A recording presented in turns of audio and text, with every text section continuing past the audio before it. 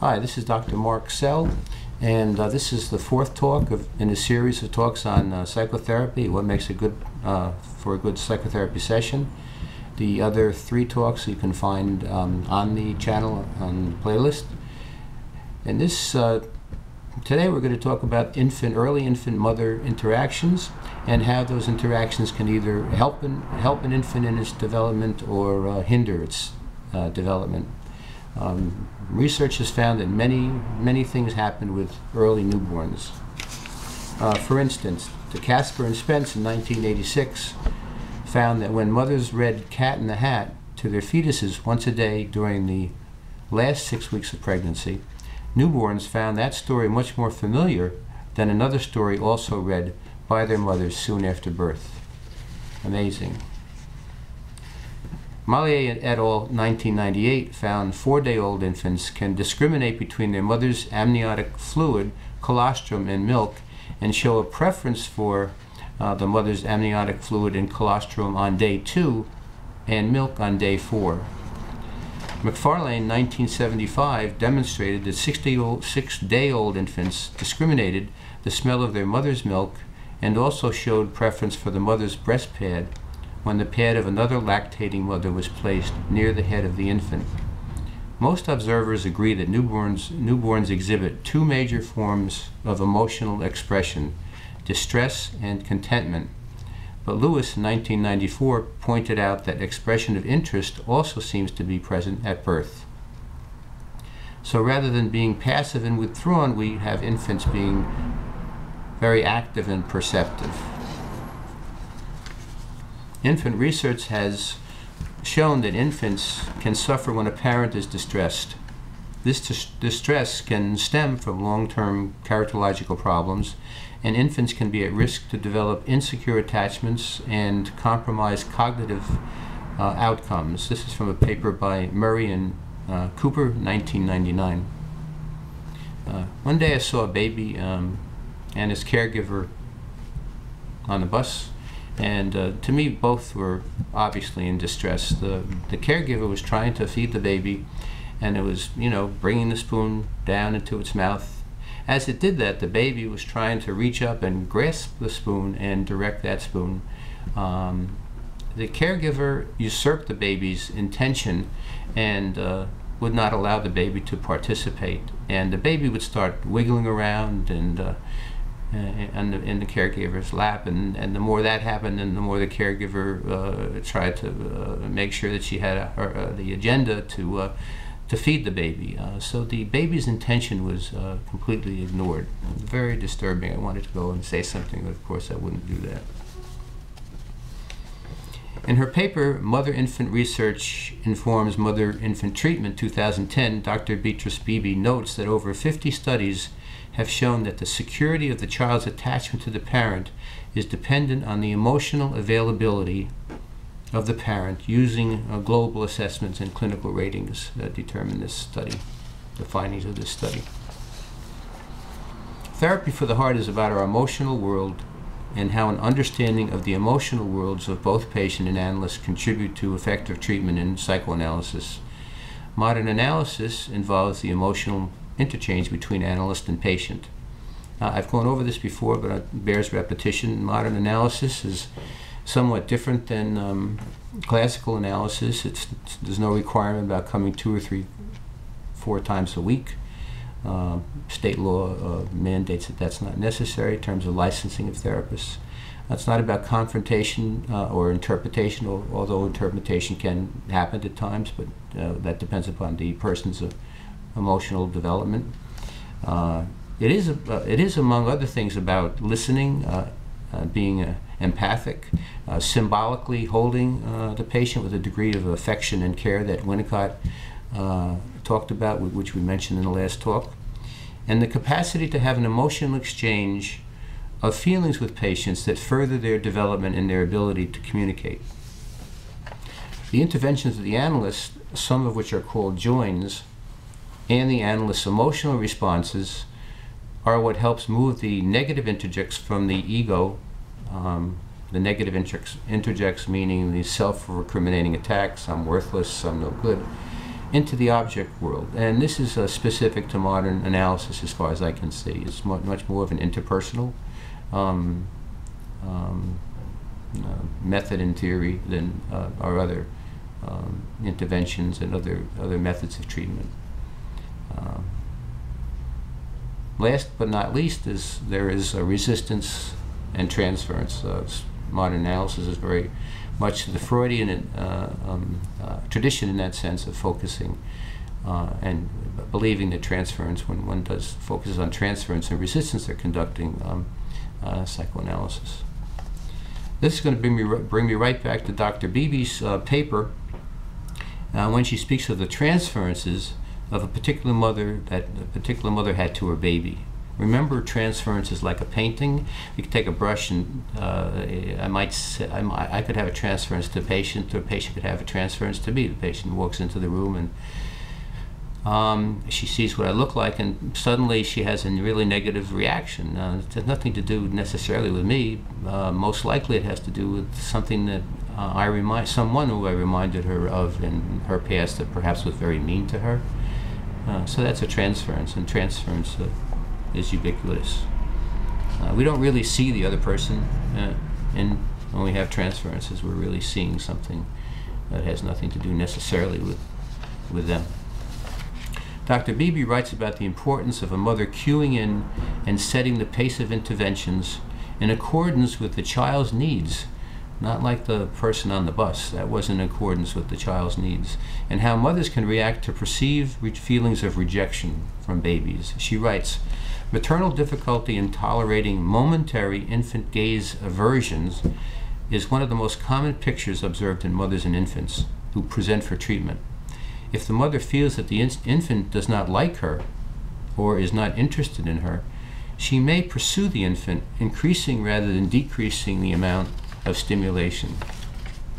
In her pursuit or chase, quote unquote, mother may call the infant's name, pull the infant's hand, or in rare instances force the infant to head to get the infant to look at the mother because she's feeling rejected.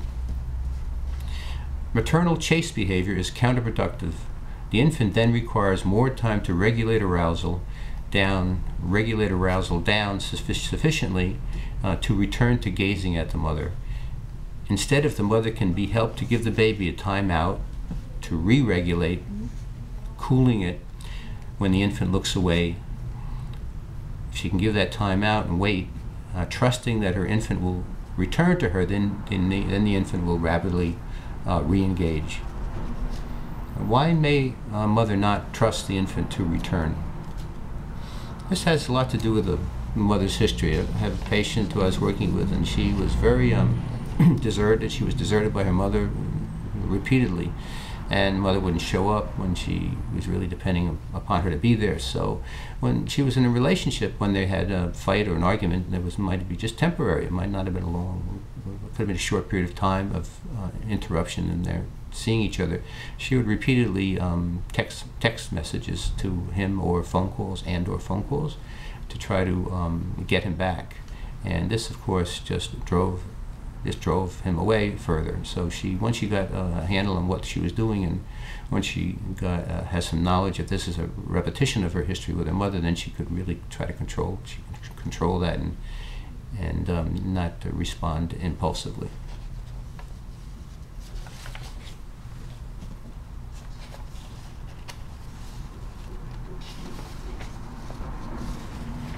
And I want to go to the case of a 9-month-old infant, Sehl, that is a major part of Beebe's paper. These observations, by the way, are made through a microanalysis of videotapes, very careful observational research by Dr. Beebe over a period of time with this particular mother and infant.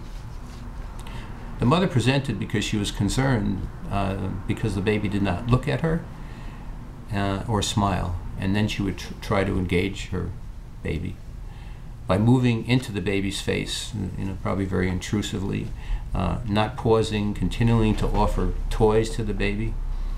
And then the baby would retreat, and the harder the mother would try, the worse it got. It would push her baby further away, just like my patient would push her boyfriends away. Field, in a paper 1981, verifies that infants have a look-away action. The look-away is a way of trying to self-regulate, to come down from a state of arousal, which includes an increase in heart rate. So, of course, the mother at the beginning of this treatment, before Dr. Beebe worked with her, was not aware of this need for the baby to regulate, and not aware that too much intrusion could work against this self-regulation. We talked about transference in the second talk. So, for instance, how my patient did not feel I would experience him as special. That was in the first or second talk. In this paper, we find Beebe helping Mrs. C discover some transference reactions that prevented her from seeing what Dr. Beebe describes as both sides of the bilateral effects of each partner on the other. In other words, infant and mother participate. They're both. It's not just the mother. The infant's culling some kind of response from the mother, and the mother is responding based upon her, based upon many things, some of which are her history, rather than the actual what's actually is happening between her baby and her. Mrs. C saw how she acted like her own mother acted in setting the pace. So she was doing very much what her mother did when she would rush in and try to engage with her baby. Dr. Beebe reenacted the face that she saw in the baby while this interaction was happening. Then the mother saw in the therapist's face the face her baby had because of this imitation, which was just like her mother's face: impassive, hard to reach, and hard to read. And the baby acted just like Mrs. C did as a little girl, to withdraw. So this is a little dance that went on that was a repetition of Mrs. C's mother and her infancy. Mrs. C became aware of how similar her infant's behavior was to her own childhood, and how the infant acted just like Mrs. C's mother. So that was Mrs. C's transference, or mother transference, that was being repeated with her baby, which she was unaware of until Dr. Beebe was able to help her become conscious of something that was only understood in a kind of an implicit way, but not so. So she brought it to her attention, and then things began to change. But before that, Mrs. C responded to her infant's impassive face just as she did as a little girl. She became anxious and tried harder. It's fascinating how things can be repeated, and that's what we try to do in therapy, is to help people understand so that they don't repeat. As Mrs. C became aware of these subtle transference reactions, she was able to change her pace and see her child for who he was. She writes to the therapist at the end of this successful treatment, "You helped me relax and see him. So having discovered Sehl, I fell in love with Sehl."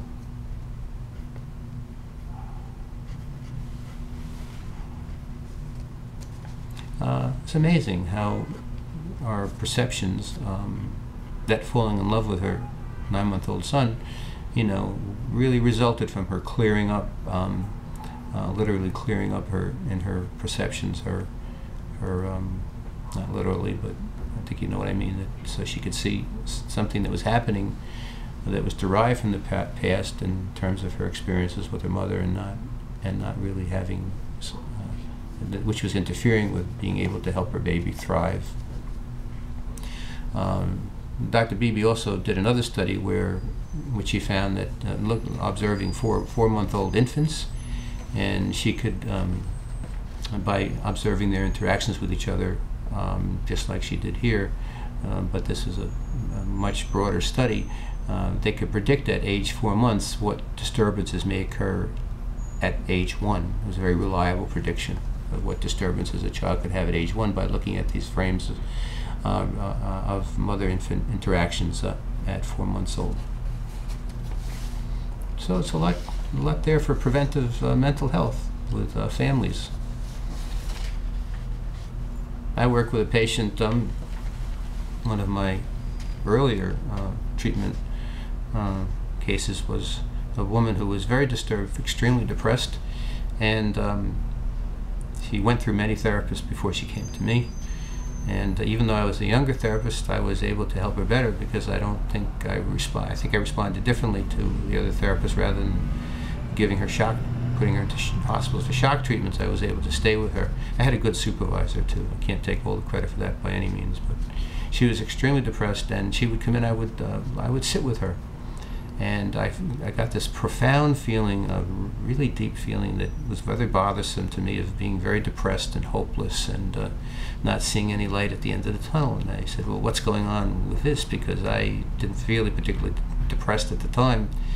And so I discovered that this was something that she was experiencing, that she couldn't experience as a child. It was too much to tolerate. So I really was feeling all these feelings that she couldn't allow herself to feel, which is something we call projective identification. And after I understood that, I could help her eventually. When she was able to talk, I had to sit with her for a long time with these feelings. But I could help her talk about her childhood and how terrible it was for her to come home at the end of the day and be met with a depressed mother who couldn't talk to her, was unable to communicate, and therefore couldn't engage her and say something like, well, how was your day, or just take an interest in her. So part of the emotional world of the analyst is being able to sustain and tolerate feelings that patients may have had that they were not able to tolerate at the time. And that's why it's the emotional world of the analyst and the patient, because half the work is therapists learning about themselves and how their feelings,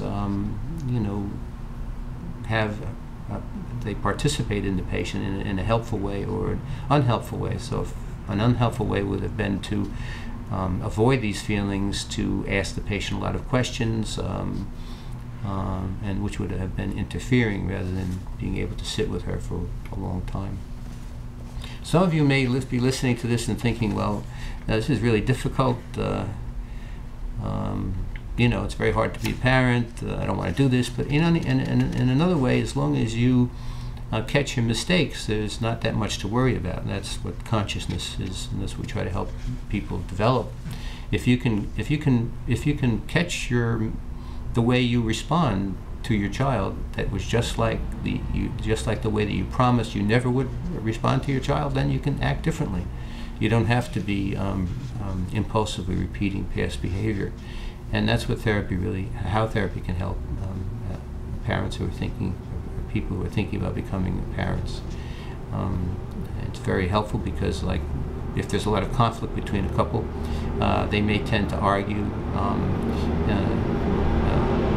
If they argue while the mother is pregnant, as we found out about when the mother who read Cat in the Hat to her child, that child is going to pick it up. And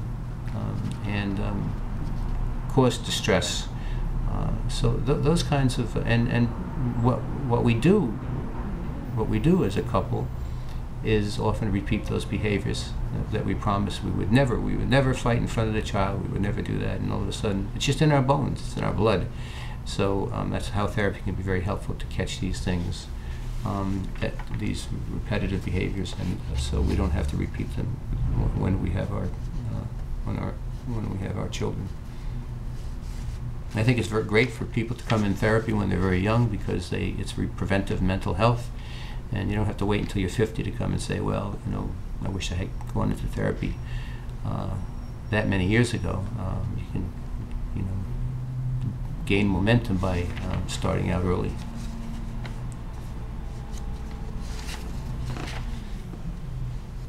I want to thank you for listening, and I hope you can subscribe to the channel. On the page you'll see, on the channel you'll see a subscribe button, and a button also that you can friend me if you like. That would be nice.